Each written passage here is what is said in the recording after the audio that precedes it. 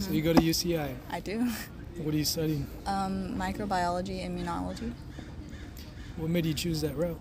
I really liked chemistry and biology in high school, and so I entered UCI as a biological sciences major, and then I specialized after taking a class that I really liked. And what's your plan after college? I'm most likely going to go for a PhD, so probably in microbiology. And how much would they pay for that job? I'm guessing probably somewhere around like 90,000. I'm thinking of going to CLS, or not, yeah, CLS, so it's like a clinical laboratory scientist, so that's a bit higher paying, and it's more like definitely research based in like hospitals and stuff.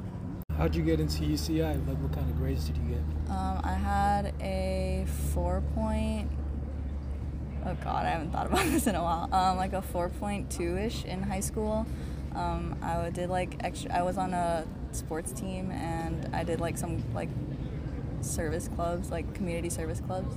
A lot of the time I felt like it was really hard to like balance like hanging out with people versus like grades and stuff, so honestly like just like take like the first few years of high school to figure out like how you work, you know, like if you're like a really good like cram studier or like if you're really good at like planning out things in advance, or like what kind of student you are, and then like kind of figure out like what you want to do by like your third year college wise, and because like applications you have to apply by the beginning of your fourth year, and I feel like if you don't really know what you're doing then it's really hard